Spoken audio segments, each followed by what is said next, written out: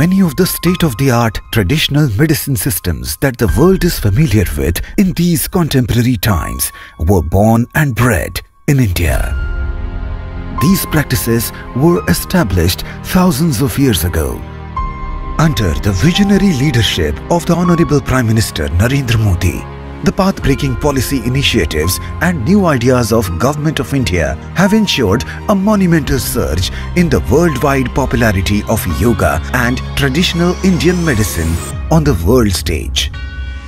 And now, a landmark step in sync with the vision and efforts of the PM Narendra Modi towards AYUSH and universal well-being is the establishment of the WHO Global Center of Traditional Medicine in Gujarat.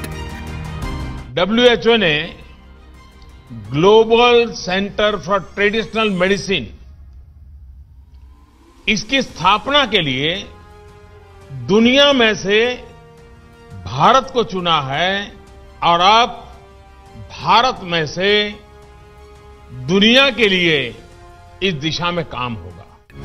This will strengthen India's position as a global leader in research and innovation in the traditional medicine sector. This will also help in making traditional medicines more accessible to the masses.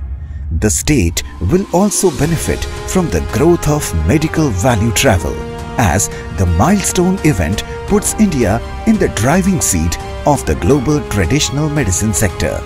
With an investment of $250 million from the Government of India, the Global Center will give a significant push to preventive and curative healthcare for the people of the state.